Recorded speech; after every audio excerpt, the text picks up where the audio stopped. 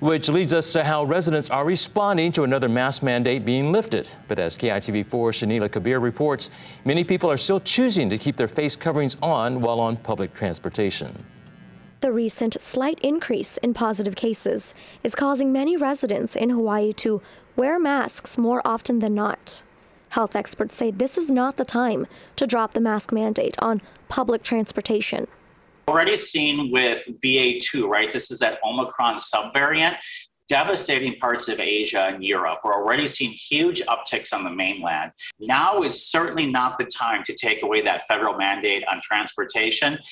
Wait to see what happens with this BA2 variant to see if cases increase. And again, I really encourage everyone to wear a mask regardless on a flight, and particularly if you're high risk, wear that KN95. New Jersey resident Mikel Silva is visiting Oahu and said he and his family continue to wear masks everywhere, especially on airplanes. We still feel comfortable wearing masks. You know, other people, you don't know if they have a vaccine or not. So yeah, wearing masks feel more comfortable.